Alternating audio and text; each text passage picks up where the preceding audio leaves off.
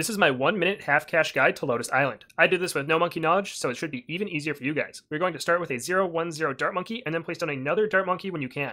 Then we will sell this new dart monkey when we have around 430 bucks so we can afford Sauda.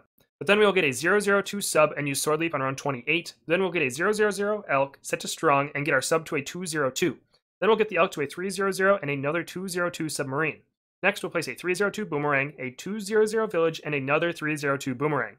One thing to note is that I did use Sauda's abilities anytime the balloons got past the subs and I didn't have a problem. And I did use one Lotus Flower on rounds 60 and 63. But after the second Boomerang, we will get the village to a 3-2-0 and then one of our Boomerangs to a 4-0-2.